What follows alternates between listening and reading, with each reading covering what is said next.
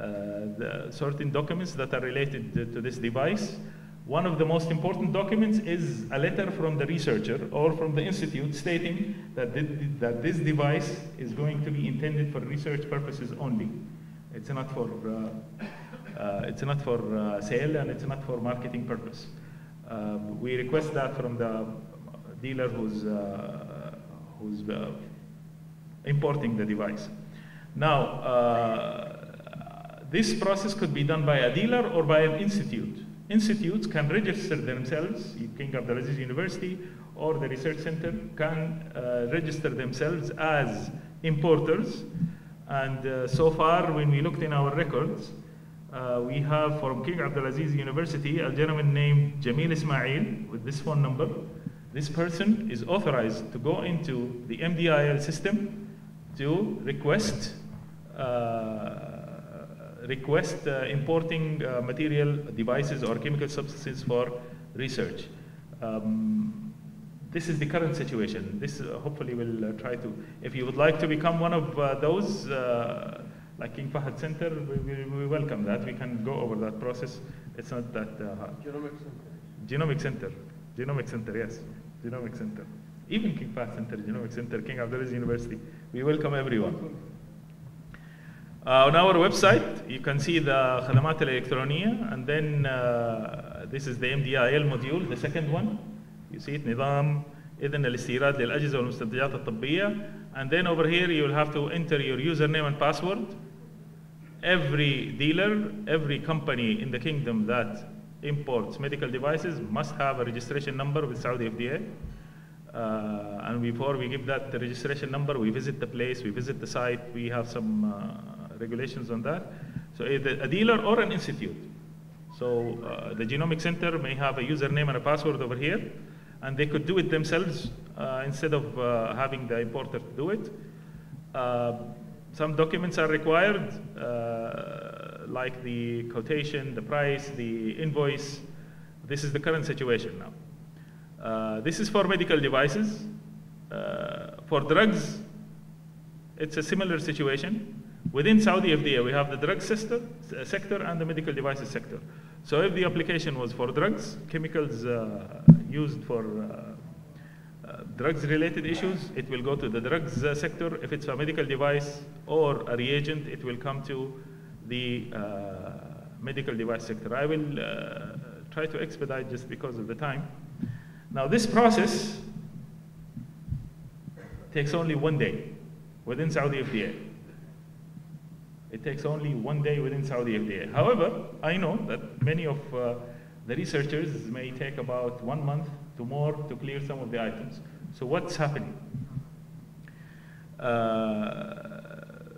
What happened, let me first, so now we go to the proposed system. In the current system, an importer or an institute needs to upload some material and some items, and it's under the MDIL, and it's kind of not user-friendly, in my opinion. Now we'll put a link in the main page that says Research Institutes. And this is a beta version, and I would request your help in evaluating this beta version. So at the end, inshallah, please, I need 20 people from Dr. Muhammad. If you give me their emails, I'll send you the website link, and I will send you the documents that we have developed for the guidelines for uploading your material. And please let us know what you think. If you think we need to modify, let us know. Once we get your feedback, this should be launched within, it shouldn't take more than a week for us to do the modifications required. So please register Dr. Muhammad, and inshallah we can proceed with this. In the new system, you will have a link in the main page that says researchers. And now a researcher, him or herself, or an institute or a company can apply. It's not only, and you don't need to be registered within as a researcher with us to apply for clearance.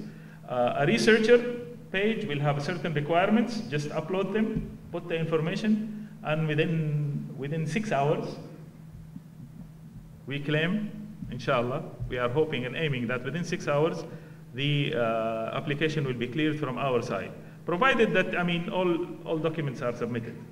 in time. So there will be a link for researchers, a link for institutes, a link for establishments or dealers to companies to request this clearance material. Now, the most important document is that a researcher or an institute is saying this material, this subject, this matter, this device is for research purposes only. And of course, the quantity needs to be a bit, limited. You don't like ask for a lot of like 10, 15 devices for research purposes. This is how it goes. So, what happens when a shipment arrives? When a shipment arrives, the first entity that receives the shipment is the Saudi Air Cargo. Saudi Air Cargo or the Sikh Al Hadidiyya or the Port Authority. This is the first port, this is the first agency that receives the shipment. This shipment, this agency looks at the papers and decides whether this should go to the customs or go elsewhere. Usually, if there is anything strange, they will shift it to the customs. This takes some time.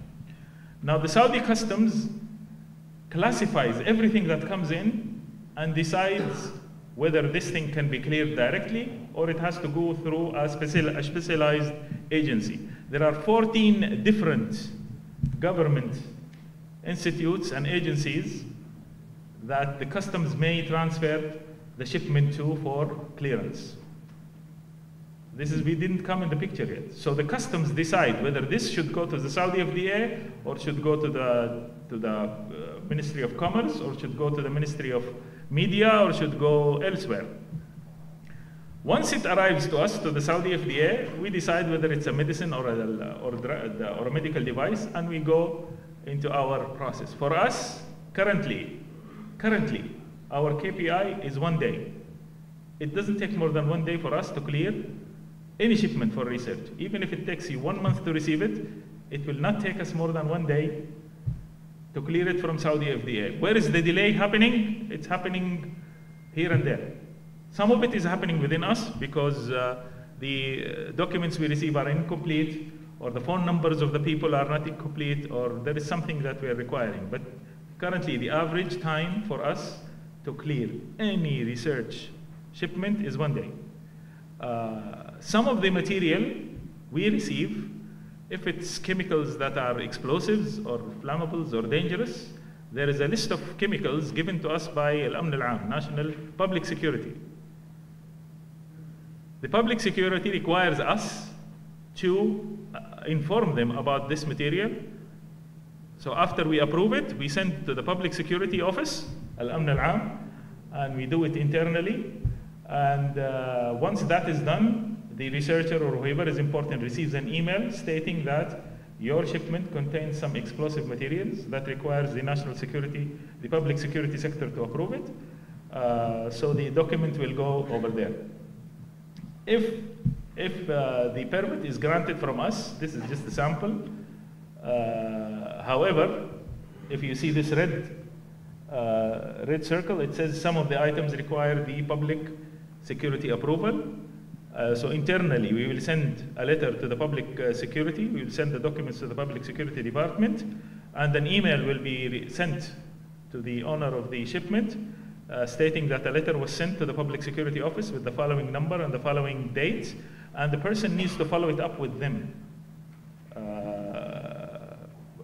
Once they issue the letter, they will give you another clearance form that you can take and clear your shipment.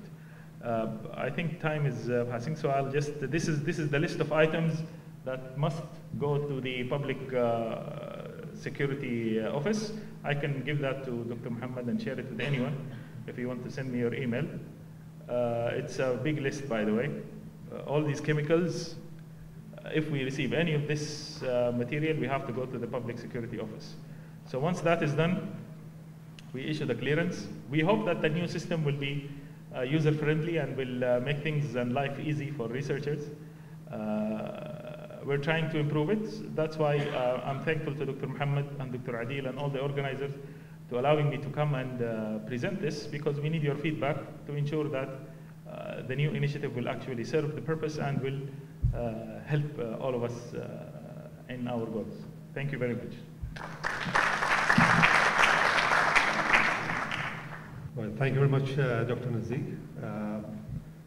I think this is history in making, because we have got like very, very important people over here, and for the first time SFDA is also having high caliber, credible doctors from the university moving on to such high positions who understand reality on the ground, and they're trying to expedite things, you know, in the organization to make life easier for the researchers. However, the last slide that was displayed with the chemicals, it was quite evident that most of them are used in our genetic experiments anyway. So they will require some scrutiny. Right, we will have just, since we are 25 minutes overboard, we'll have 5 minutes for any questions for Dr. Nazif, for Dr. Umar, for Professor Magdalena. Unfortunately, Professor Suelem has had to leave. So if anybody has some general remark, comment, or question, please feel free. We have Dr. Faisal Abu Duhair. He has come he's the Dean of Faculty of Applied Medical Sciences, all the way from Tabuk. Please. We have a tracking system within the Saudi FDA. Unfortunately, when the documents come from us, from the customs, they are coming with paper. So it comes to us, we can track it once inside the Saudi FDA. There is an initiative now to link the Saudi customs with the Saudi FDA, and it's in the final stages. Once that takes place, it will really be very helpful, because then you will know exactly where the shipment is and what's going on with it and what's happening. So in the new system, the researcher, him or herself, can apply, or the institute, or the company. Currently, it's only the company. In the new system, we'll have the researcher and the company and then the institute. Whoever is, so if the Genomic Center decides that they want to centralize, they can do it. If they want to allow every researcher to buy it for themselves, they can do it. If they want to give it to the company, they can do it. It's your choice. Right, thank you very much. The audience, we'll close the first session now, and we can all proceed for the first break, which will be 15 minutes. So hopefully at 11:05, we'll be back for the second session. So we are happy to introduce the keynote speaker, Prof. Jerry Sheikh. If I will introduce him, I may spend half a day, if not the full day. So I would like to make a shortcut. Please, Dr. Prof. Jerry, welcome. The stage is yours.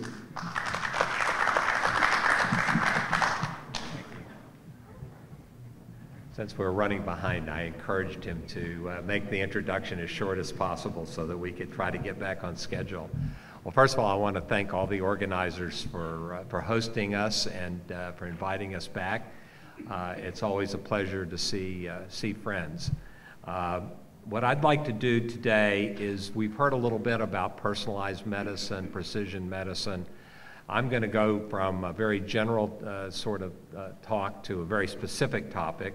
Many of you know that I have some other interests, and have been interacting with many of you here at the Center for Genomics Medical Research. But today I'm going to talk about a project that I've been working on for a long time, which is connecting aging and cancer. And the question is, are the ends of our chromosomes, called telomeres, and the enzyme that maintains the ends of our chromosomes, telomerase, the connection?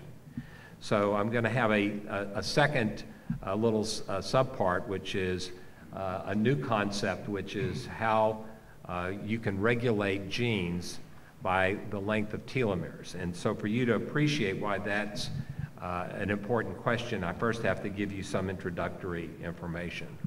So by way of introduction, I think most people probably know that human cells have 46 chromosomes, 92 ends, and the ends of all of our chromosomes are capped with these elements called telomeres. Telomeres are these T2AG3 repeats at the ends, and they're there to sort of cap the ends of each of our chromosomes.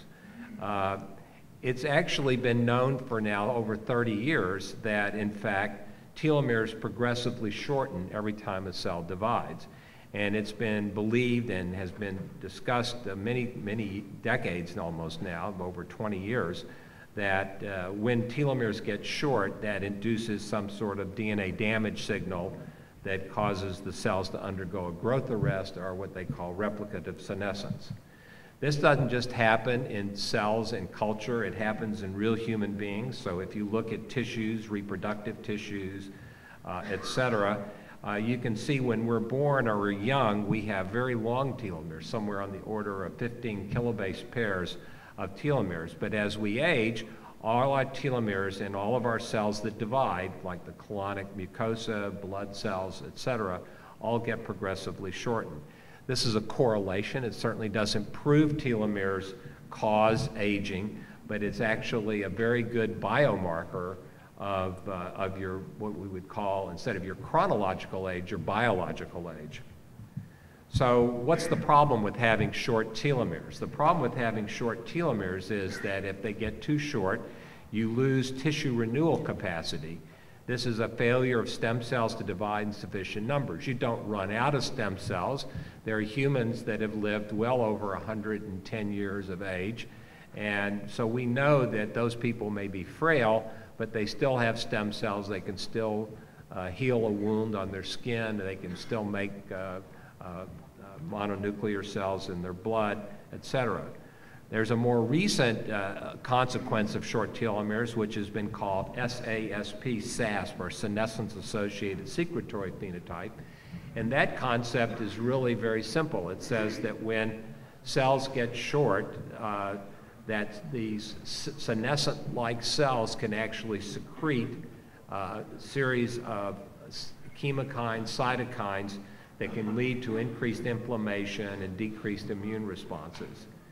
And there's been many correlations. Over the last decade, there's been literally thousands of papers showing that if you can measure your telomeres in your peripheral blood leukocytes, that short lymphocyte or leukocyte telomeres strongly correlate with the onset of a variety of diseases such as cardiovascular disease, increased risk for liver disease, including aplastic anemia, and of course cancer.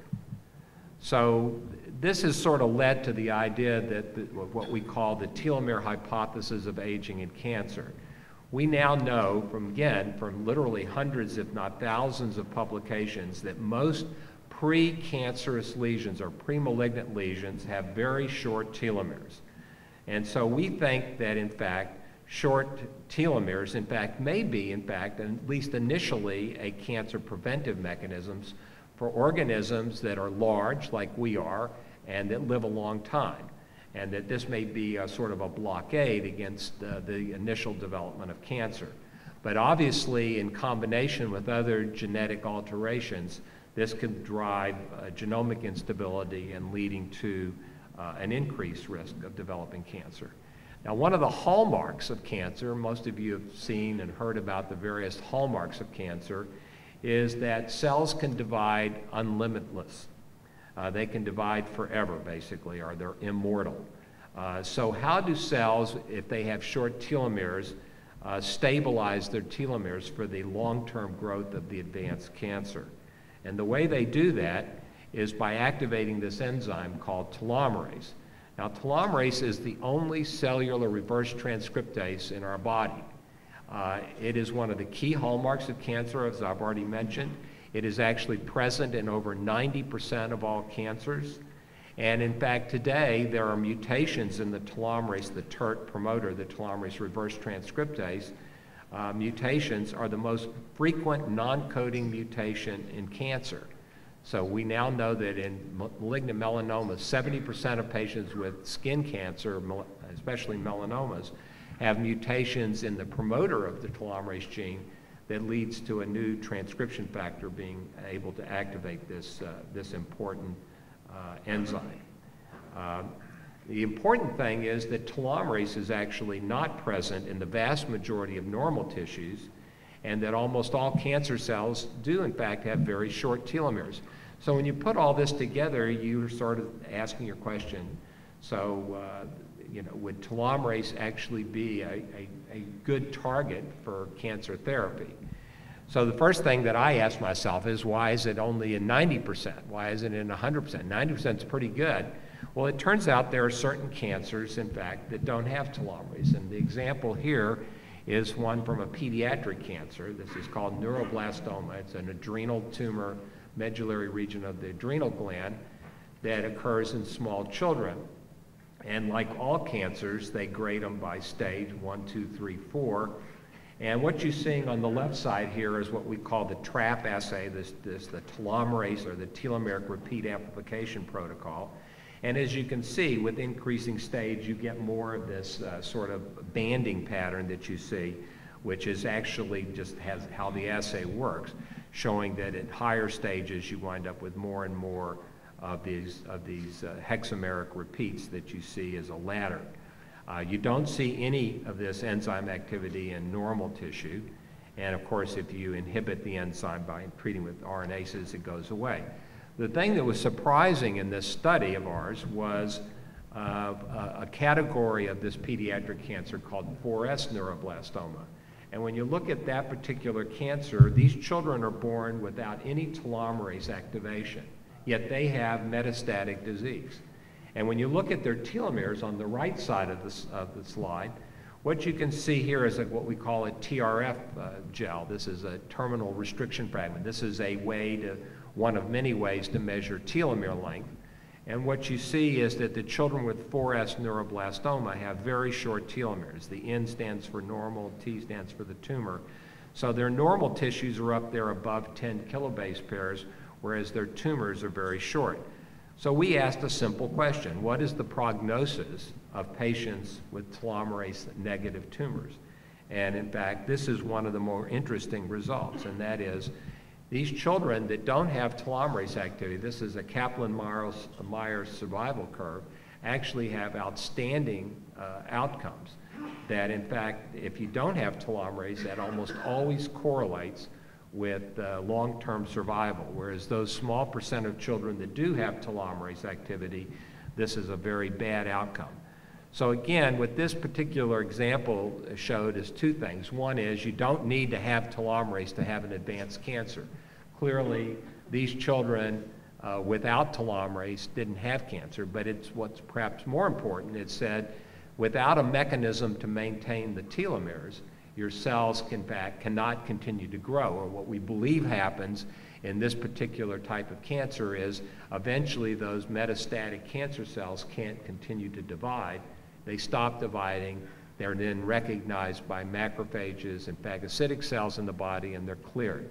So we think that this really is a proof of concept that telomerase inhibitors may be a really potent anti-cancer protection mechanism.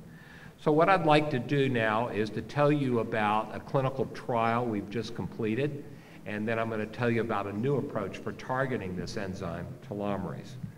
So the first direct telomerase enzyme inhibitor that went through clinical trials was called imetelstat, or GRN163L.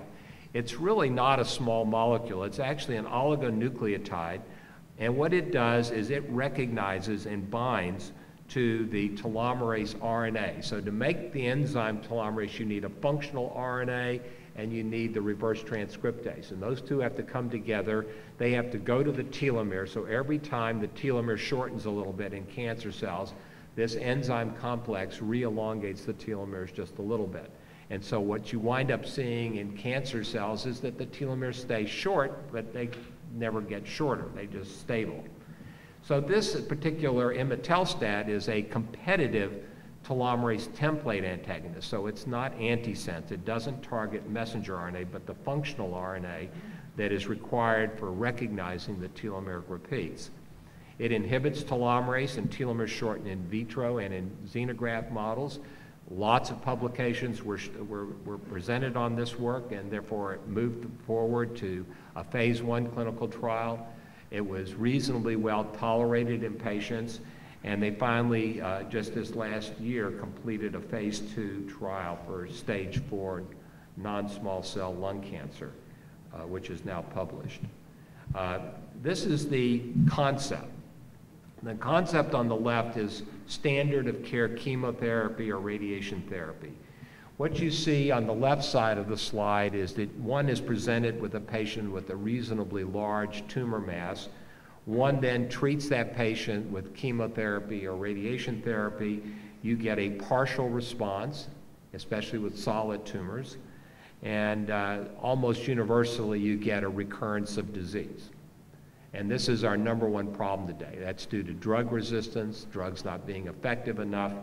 We could talk about that for the rest of this conference and not come to a satisfactory conclusion. But I think most people agree we need more targeted therapies, more precision therapies, better enrollment biomarkers for patients that are being treated with cancer. The important thing about our slide on the left is we're not doing anything to the telomeres. So we reasoned that if we were to combine chemotherapy with a potent telomerase inhibitor like imetelstat, that not only would we get these partial responses, but during this treatment period, we would get shorter and shorter telomeres, and maybe we would have long-term durable responses instead of only a partial response.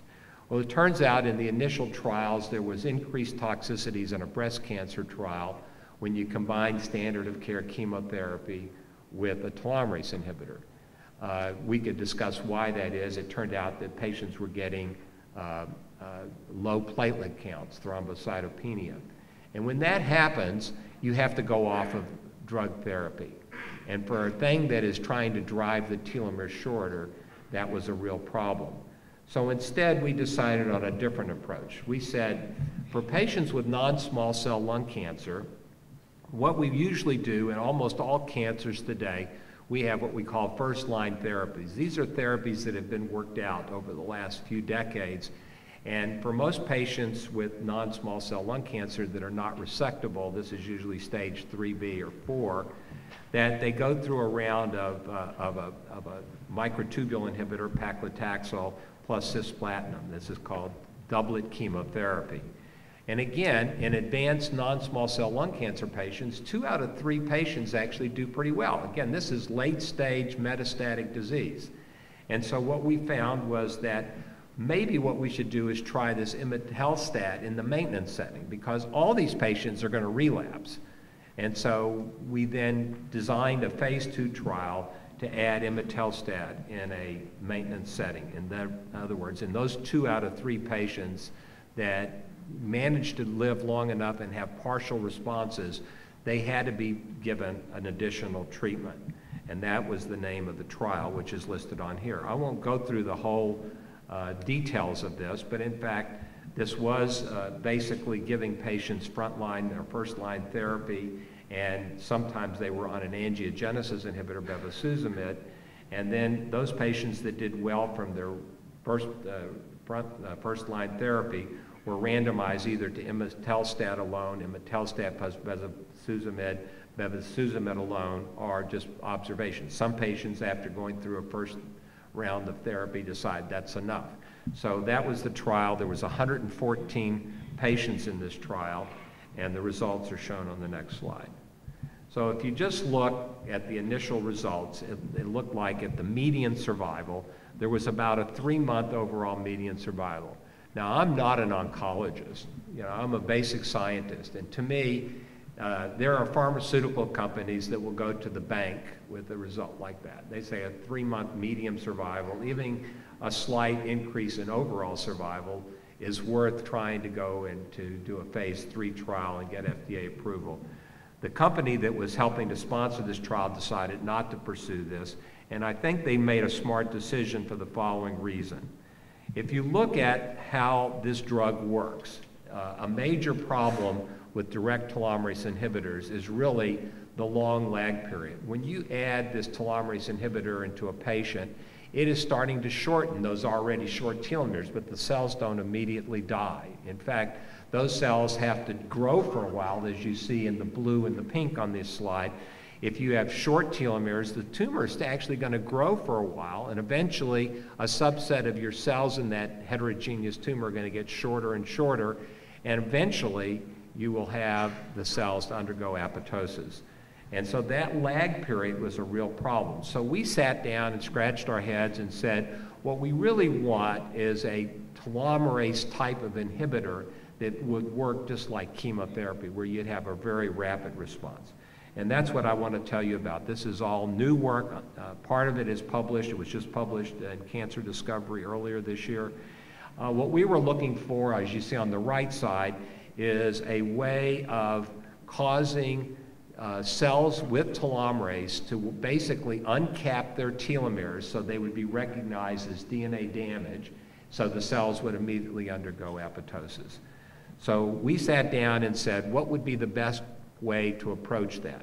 And the way we approached that was to say, let's see what other drugs are out there, and could we design a drug that might be more preferentially recognized by telomerase and incorporated into the telomeres. And so we looked at one of the original drugs that's ever been used as a chemotherapeutic drug, not the first, but one of the early ones, called 6-thioguanine. And what we did is we said, you know, the telomeres are full of these tracks of G, so it's T2A, GGG, and you have thousands of these repeats. And I said, what if we put into a telomere a nucleoside that would now not let the telomeres be capped properly and they'd be recognized as damaged? So we modified 6-thioguanine into the compound you see at the bottom right there, 6-thio-2'-deoxyguanosine, or 6-thio-DG. And we predicted that when this was given to cells, it would be preferentially recognized by telomerase. This altered nucleoside would be incorporated in the telomeres, and it would be almost immediately recognized as having DNA damage. And so we tested that on a panel of cell lines. So this is a typical experiment. If you look at the top where the control, this is just a panel of 3 non-small cell lung cancer lines. And if you look at 6-thio-deoxyguanosine treated with low micromolar for 1 week, literally 99% of all cells were killed. We had a panel of over 100 cancer cell lines. And as you can see, out of all the cancer cell lines that are in green that are reasonably sensitive to this drug, only 4 of these cell lines were in fact resistant. That's actually a pretty good track record when you think about that all these non-small cell lung cancer lines were mostly obtained from patients with metastatic disease, probably after going through a few rounds of chemotherapy, and I'll come back to that. So the reason why we use this panel of cell lines is because we have complete genomics data on this. We have DNA methylation, we've got exome sequencing, we've got DNA microarrays, et cetera.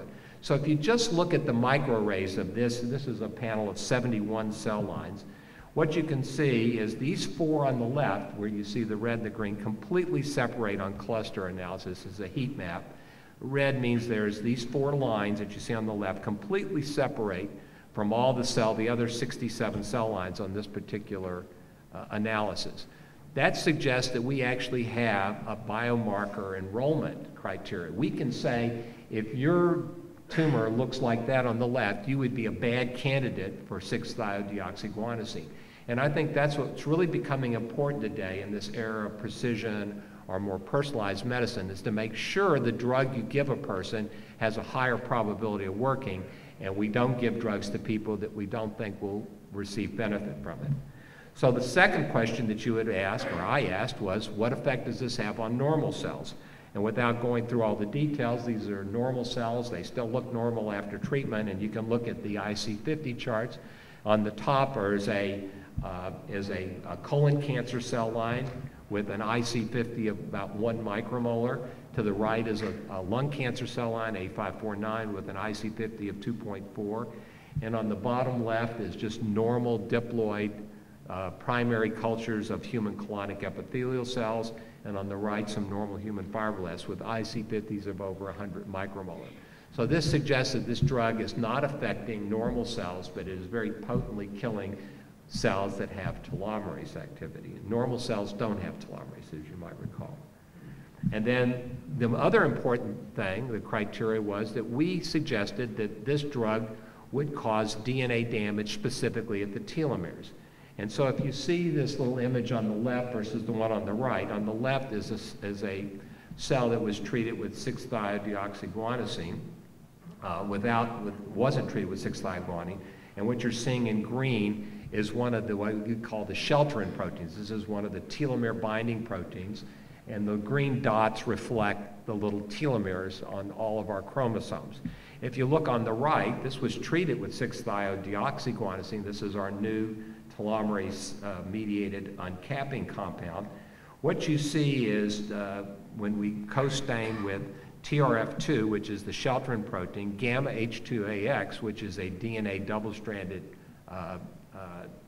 recognition, and what you see in yellow is in fact co-localization. So what you see on the right is that a number of the telomeres are actually co-localizing with DNA damage. So what does that really mean? Well, the first thing you got to understand, and let me just show it to you in real data. This is similar thing, but with the data at the bottom.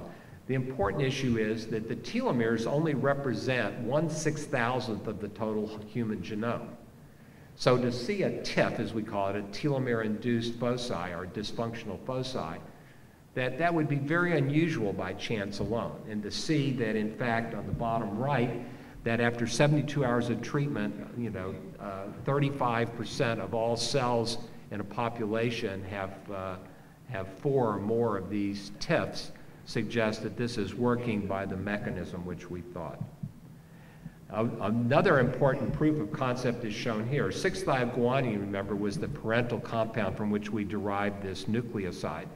And so if you look at the top, we're looking at a normal diploid fibroblast, and on the bottom 2 panels, we're looking at the same fibroblast that we put telomerase in ectopically. So we immortalize cells with telomerase. And then we treated these either with 6-thioguanine or 6-thiodeoxyguanosine.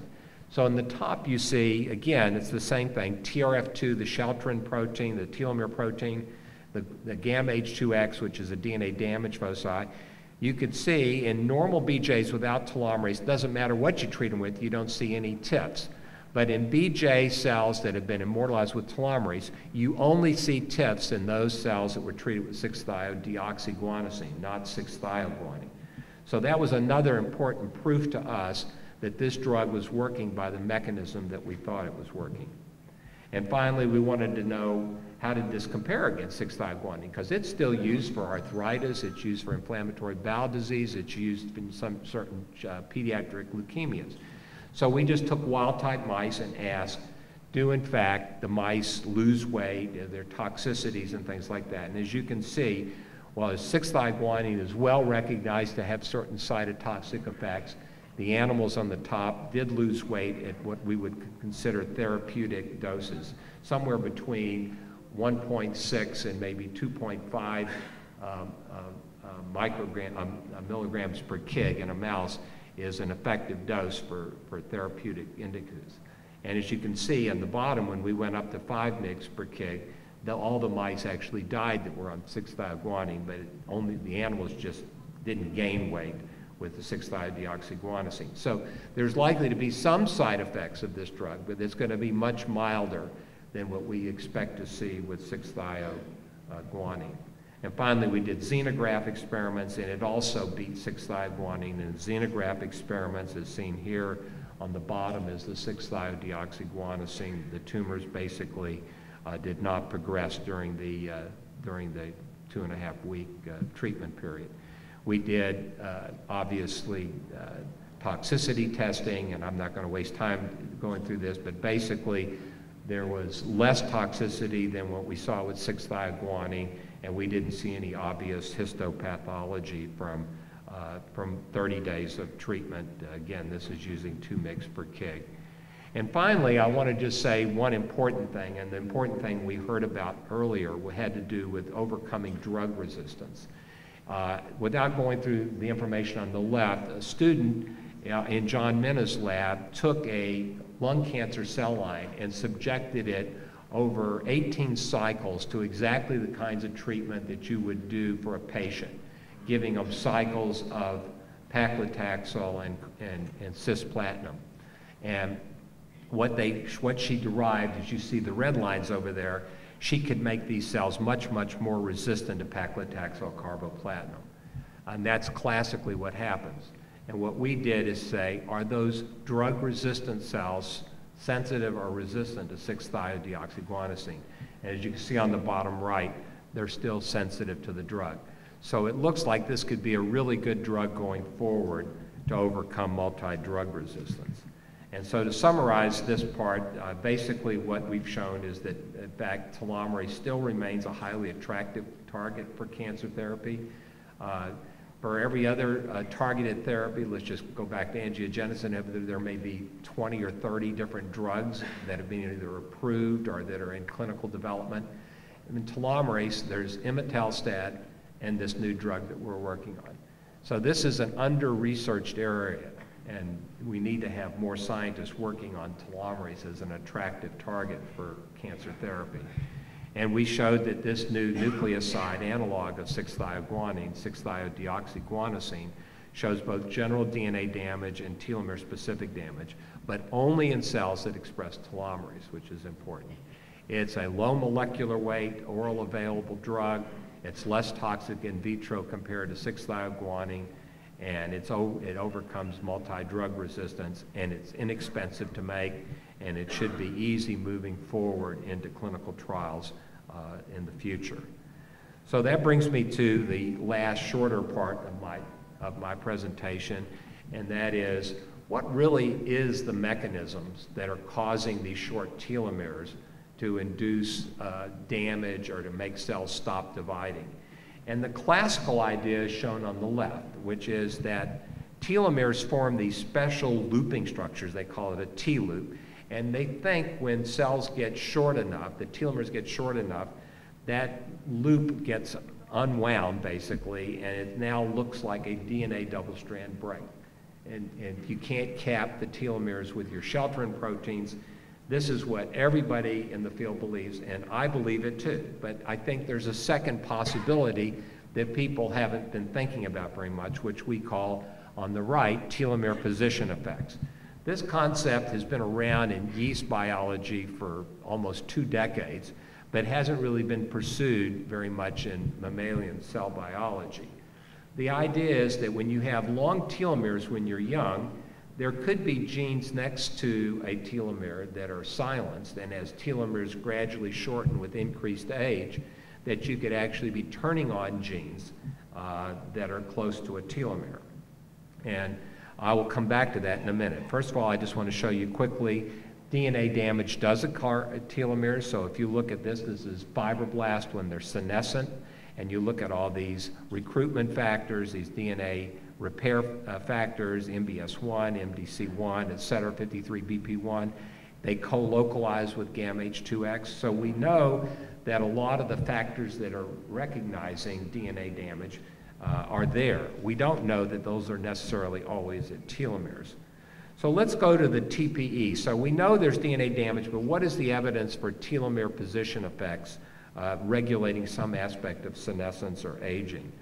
So in the yeast field, it's been shown that, in fact, if you take a gene from an area of the genome that's where it's actively transcribed and move it near a telomere, it becomes positionally silenced. So we know there's something special about the chromatin that are near telomeres. And in yeast, it's been shown the strength of TPE is proportional to the telomere length. So if telomeres are shorter, you can get more genes close to a telomere being turned on. And when we got into this field, we asked a simple question: does TPE exist in mammalian cells? And if so, this would be a really elegant mechanism, if you think about it, to actually turn on a gene before you have a DNA damage signal. Because if you could do that, you could start thinking about things that affect people over decades.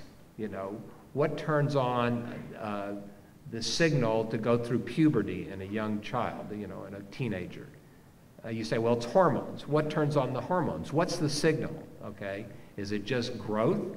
Or could it be that as your telomeres shorten as a teenager a little bit, some gene gets turned on somewhere else that was silenced prior to that? So we liked that idea, and we decided to spend a little bit of energy to study that. And we did this first with a graduate student in the lab. And without going through the details, we wanted to first of all prove that TPE actually existed in mammalian cells. So we made a luciferase reporter.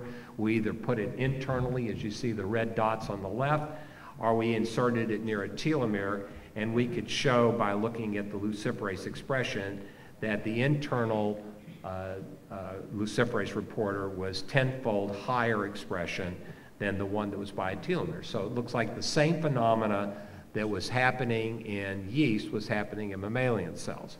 But nobody had ever shown an endogenous gene in humans was regulated by TPE. The idea, again, in cartoon form, just so you can appreciate it, is that when telomeres are long, you would have some sort of silencing of genes next to the telomere. As telomeres shorten, gene 1 would turn on, then possibly gene 2. So the way we went after this originally was sort of old-fashioned today, is we actually made what we called a telomere microarray chip. So we made a spotted array containing over 1,300 genes from single copy genes that were subtelomeric within about a megabase or a little bit further. As that turned out to be quite a few genes on the spotted array. We did it in triplicate. And then what we did is we added some other control genes and all that to this array. And then we asked, was there any differential expression if you looked at RNA or DNA from, or RNA from a young cell versus an old cell, okay?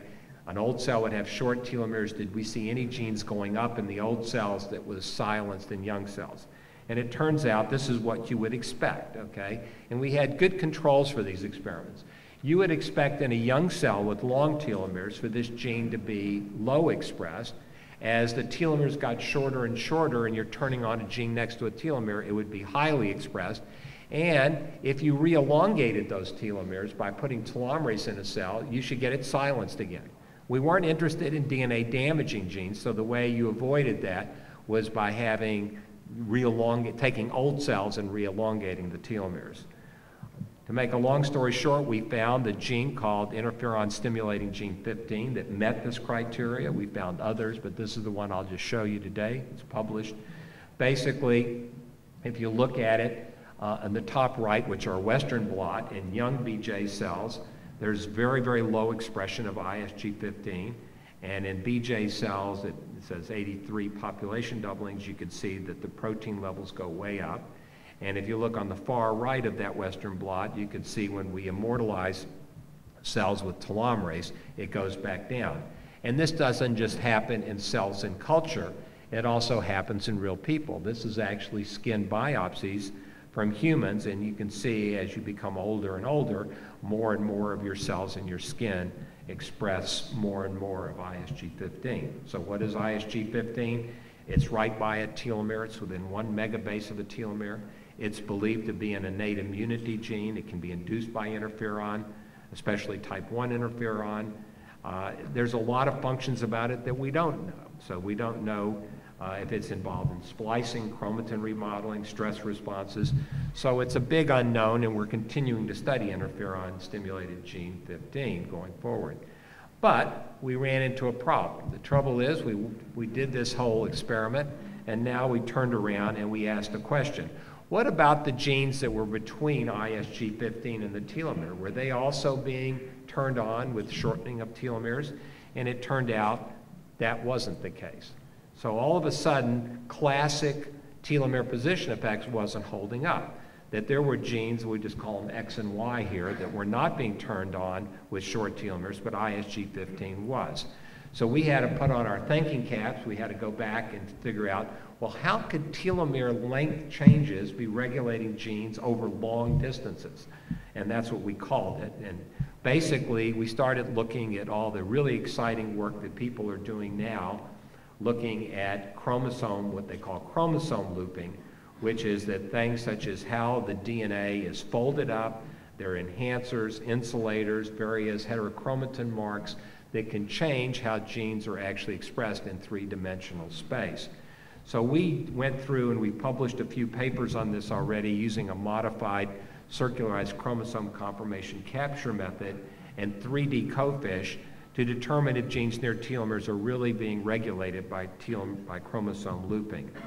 So this was the proof of principle. Using a completely different cell type, this time we used human muscle cell types, we continued to study ISG15. And as you see in the top, with long telomeres, there's no ISG15 expressed in muscle cells, but with short telomeres, just like in fibroblasts, ISG15 comes up. So we decided we needed a second mechanism to really prove that there was some sort of chromosome telomere interaction. So we actually developed a subtelomeric probe, which you can see here in red, and the ISG15 probe, which is in green, and did 3D FISH right on the cells.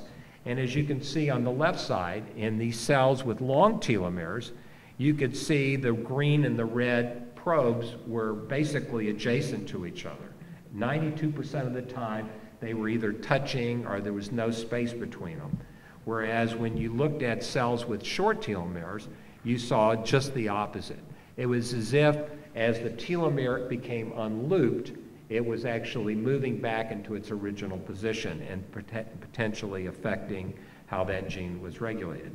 So in a nutshell, what we found is that classic TPE, while it certainly exists, there's a new modified form, which we call telomere looping over long distances, or TPE-old. And as you can see, that would have a lot of explanatory value going forward.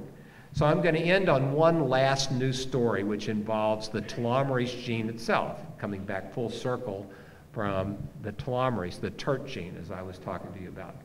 A very interesting thing occurred to us as we were starting these experiments, and that was the TERT gene itself, the telomerase gene, is right by a telomere. And that was really surprising to us. Why would you put such an important gene next to a telomere? And you know, people have actually known about this gene for 15 years, and we're still not 100% sure how it's regulated. It can be regulated by transcription, as already said, and promoter mutations are very common. There's good evidence it's regulated by splicing, alternative splicing choices, and there's also evidence that maybe there's epigenetic regulation of it. And so we asked a simple question again: does telomere looping of TERT limit the maximum size or length of human telomeres?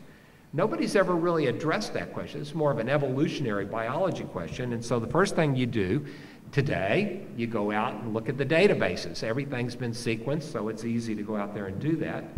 And when you look at all the higher primates, and you look in the green there, that's where the TERT gene is localized. In humans, chimps, gorillas, orangutans, baboons, rhesus monkey, the TERT gene is right by a telomere, whereas in mice and rats, it's really more centromerically located. So this suggested to us perhaps one mechanism that large, long-lived organisms use to regulate how long their telomeres were was to, once they reached a certain length during embryonic development, because telomerase is on during human development, and in a tissue-by-tissue specific manner to get silenced. What silences telomerase during development? And it could be when telomeres got to a certain length, the telomere looping could come over and silence its own gene. Was there any evidence for that? And it turns out it wasn't as dramatic as ISG15, but still very dramatic. That is to say, in young cells, that only 22% of the probes were separated. So again, we made a probe to the TERT gene and a probe that was right below the telomere. And the TERT gene's about 1.2 megabases from the telomere. And what we could see is when the cells got old, more and more of these separated. So that was interesting. It was consistent with the idea, and nobody says you have to have both alleles moving apart. It could just be one. If you have to turn on telomerase as part of cancer, you don't have to necessarily turn on both alleles. So that could be part of the reason why a lot of them are still adjacent in this study. And so we looked further. What else changes with increased telomere shortening in normal cells? And it turns out we looked very carefully at promoter region for DNA methylation changes. And while this is sort of tricky to read, I think you can see that the bars, the higher the bars go, the more methylation there is. And if you look at the top graph, that's really a cell with short telomeres, and you can see the entire telomerase promoter is undermethylated with increased shortening of telomeres. We also did one additional experiment. We wanted to bypass senescence, so we knocked down an important tumor suppressor gene. In this case, we knocked down P21. And now we were going to be looking at telomerase transcription.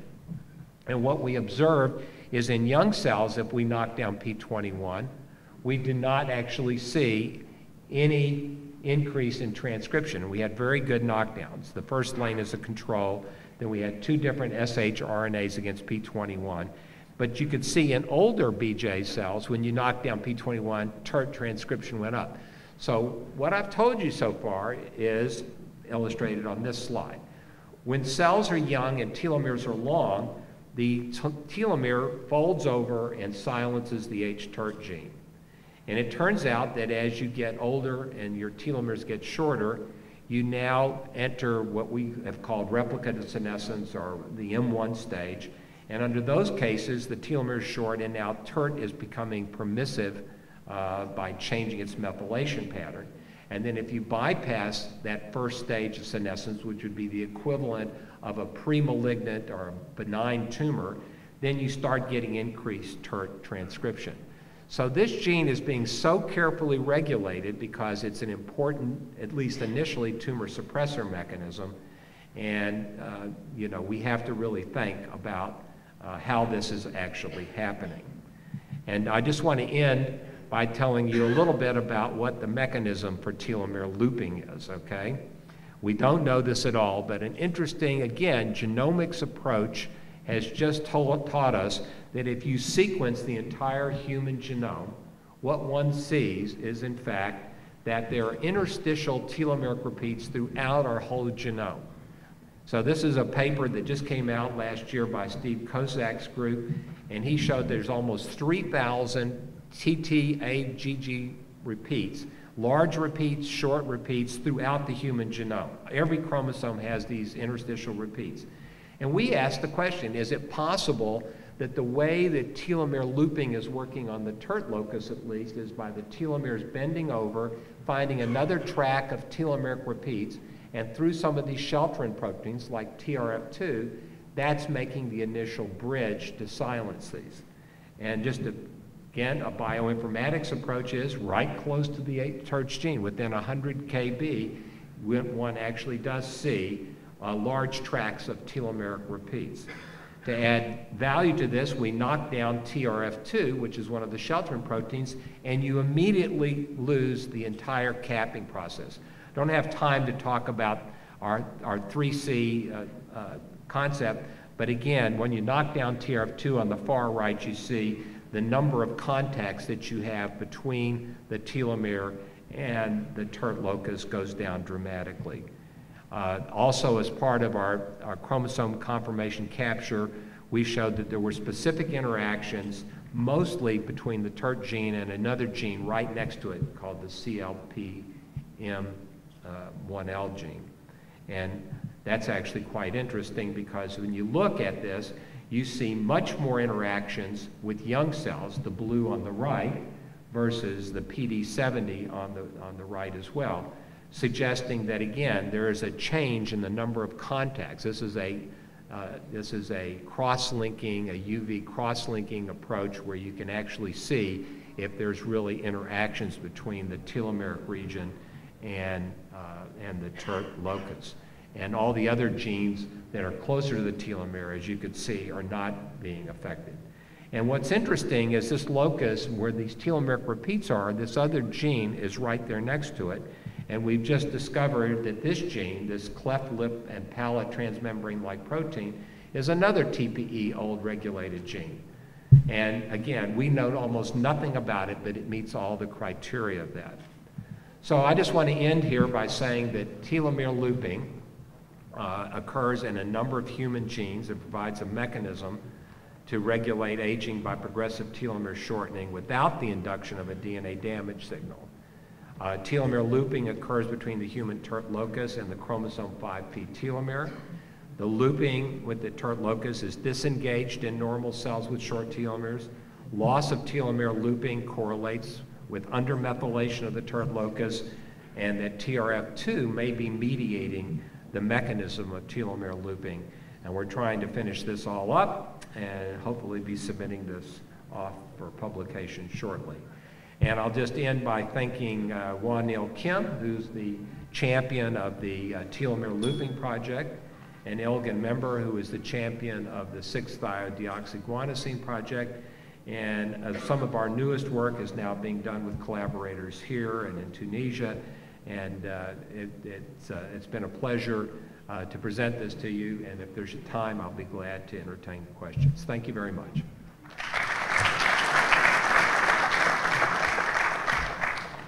Thank you so much for Prof. Jerry for his outstanding presentation.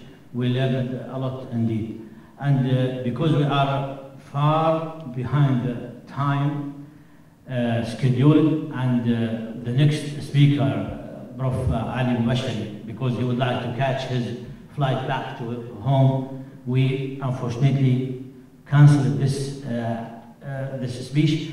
I will allow not more than 2 questions. 3. No. 2. How about 4? I'll get 4. Okay, 2 questions for Prof. Jerry, and we'll go to Prof. Fornas after that. Sorry for this inconvenience. Please, have a seat. Have a seat. Yeah.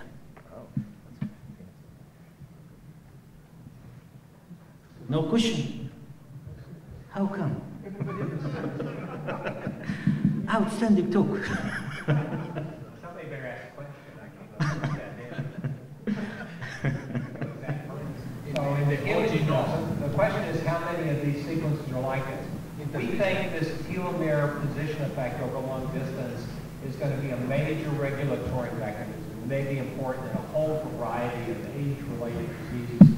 And as part of our collaborations with our colleagues here in the Kingdom of Saudi Arabia, we are going to try to get the most important ones as quickly as possible. We basically have just been using, basically our second good instincts to pick genes that we think might be important. But in fact, we are now taking a list and going through the literature and asking everything that we've got a list of like close to 5,000 genes. We're in the first 5 megabases of every telomere of the genome that's been sequenced. And we're asking if any of those genes have anything to do with age-related diseases, whether it's neurodegenerative disease, it can be tissue-specific diseases. So there's a whole variety of possibilities out there, and we're going to be what I would be calling cherry-picking the most important diseases where this could be actually important.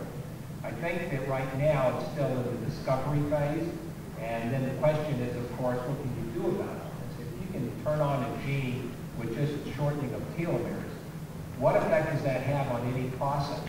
And what we need to do is figure out, can we reverse that? Because it's easy today. One can go in and actually turn on telomeres. There are telomerase activators and things like that. So one can ask the question, does that reverse these types of diseases? It turns out there's a variety of diseases which we call telomeropathies. Telomeropathies are really genetic diseases. These are people that in fact have mutations in some component of whatever maintains telomeres. In a paper we've got under review right now with a group from Riyadh, we've actually discovered a family here in Saudi Arabia that have a specific genetic mutation that is in fact a telomeropathy. It involves a gene, it's a law-associated RNA binding protein. The details aren't important. What's important is there's probably a lot of human diseases that may be directly associated with the length of our telomeres. We used to think about telomeres as these little ends on our chromosomes. They're there, they don't do anything, they're repetitive DNA. We shouldn't be thinking about these things. They're not genes. But in fact, these can be important regulatory mechanisms, especially in organisms like humans that live a long time. Recently, people have looked at in larger organisms like the elephant, and they've shown that the reason why elephants, it's called the Pico's paradox. The reason why elephants don't get cancer as much as they should, they're 100 times bigger than a human, yet they don't get cancer any more frequently do. And what about the large giant whales, the bowhead whale? And what they found in the elephant is that elephants don't get cancers because they have extra copies of the p53 gene. And in the bowhead whale, they found they had increased copies of DNA repair genes. So what is our mechanism? Why don't we get cancer more frequently than we really do? So we think this could really lead us to some new biology about mechanisms underlying regulation of cancer. Well, Thanks. Please. So, most of your experiments were done fibroblasts or Muscle cells, fibroblasts. tissues. I'm wondering in brain, do you see telomere shortening? Yeah, so there are tissues where there's less shortening. So neurons, of course, as you know, are mostly post-mitotic. The glial cells, the vascular endothelial cells turn over in the brain. And so you can't apply, this is the danger we get into in science. We want one universal answer to cancer, one universal answer to aging. I think aging is complex, and if telomere biology accounts for 10% of what normal human aging is about, I think that's just fine, and I think if we, so I think there's a danger in saying, does this apply to all tissues? It certainly doesn't. What is the pediatric retinoblastoma? Do you see the same phenomenon as neuroblastoma, for example? So there are pediatric benign diseases are glioma-like, but they're not as aggressive like you said. And a lot of those also spontaneously regress, just like the neuroblastoma. So there is about 5 to 10% of cancer types we don't understand why people get these remissions. And it's possible at least some of those could be explained because they can't engage the telomerase enzyme to maintain their telomeres, and therefore they senesce. Okay, thanks. One last question. Very quick question. Last. Is there is any link between the telomere, the current abortion, for example, is there any sort of side effect that causes a recurrent abortion? Recurrent abortions, yeah. We don't know. I mean, I think it's close to 50% women that get pregnant have spontaneous abortions even before they know they're pregnant. And we don't understand why there's such a high failure rate of fertilized eggs. So I think it's actually something that might be worth looking at. It could easily be involved in that sort of situation. Okay. Okay, thank you. Okay. Thank you very much, Prof. Jerry, for your outstanding presentation. Now, Professor Albert Fornais Jr. is Director of the Water Center of Innovation for Metabolomics, Lombardi Comprehensive Cancer Center in Georgetown University. He's going to talk about integration of metagenomics and metabolomics in gut microbiome research. Okay, well, thank you very much. It's great being back here again and seeing old friends. And I'm sort of going to talk about something different today than I've done in the past during my visits. And we'll be talking about some of our work where we're trying to merge or at least integrate some of the metagenetics with metabolomics in the gut biome. And this is a joint effort. Miriam Gudarzi and my group has really spearheaded much of this work, and also Heng-Hong Lee has played an important role. And it's also done in collaboration with John Braun's group at UCLA, who are famous for some of their microbiome work going back a ways. Okay, so what I'd like to do today is just briefly give an overview of microbiome and health and disease, talk about how we can now assess these bacterial communities, many of which you can't grow in culture, using high throughput sequencing, and then try to tie this in with inflammatory bowel disease. It's a big problem and increasing in frequency. And then I'll make some introductory comments, very brief, on metabolomics and what we've built at Georgetown, and developing microbiome metabolism approaches. And then we'll go down the impact of IBD, namely inflammatory bowel disease, on metabolism. And then I'll finish up with a more acute model for injury to the gut and the microbiome using ionizing radiation. There is some overlap with other types of injury agents, but I'll just show this as an example. So in the case of the gut flora, it's highly complex. And let's see if I can find the mouse. Probably not. It's highly complex, and as I've indicated here, there's 10 times more bacterial cells than there are both germ and somatic cells in humans. Also, the microbiota or plastic, and there's a variation between individuals, and it can change with time. As far as advances in understanding the microbiome, next-gen sequencing and the like has shown that there's probably about 10,000 different microbial species there. There's 150 times more genes if you add up all these different genes from bacteria than there is in the human genome. And one approach that we've been using is using 16S ribosomal DNA sequencing for rapid assessment. And a term you'll see in the literature, and also I'll be using, is OTU, which is for Operational Taxonomic Unit.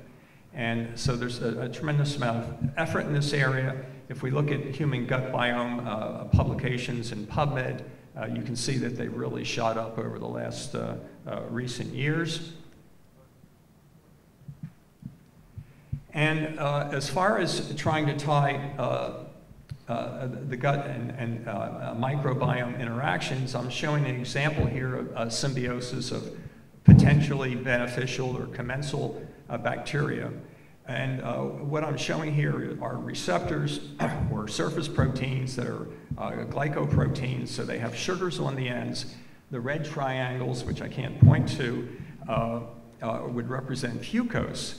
And so there's a very common null mutation in humans where the enzyme that hooks up the fucose to these proteins is lost.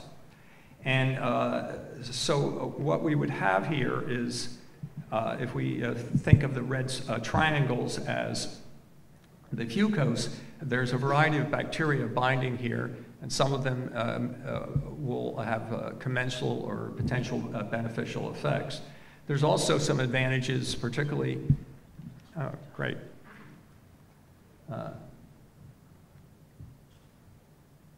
There's also some advantage in not having the fucose, for example, with certain pathogens, but we won't be talking about that today. And an important point is that these FUT2 null, which we refer to as non-secretors, are at a higher risk of inflammatory bowel disease. So as far as OTU, just very briefly, it's based on 16S RNA sequencing. It's present in all the bacteria in the archaea. And so what we basically do is that we're using the conserved regions to prime, and then we're sequencing a short stretch of about 150 or so nucleotides. And then we define these taxa of related bacteria by more than 97% identity. And so you get these groupings of bacteria that are somewhat related. And so you can start looking at the different families or genuses of bacteria that, and how they change in disease or injury. Okay, as getting one to inflammatory bowel disease, this symbol up here on the top right shows that there's multiple components that are contributing to inflammatory bowel disease. The incidence is increasing almost worldwide, both in the USA and Europe, Mideast, China.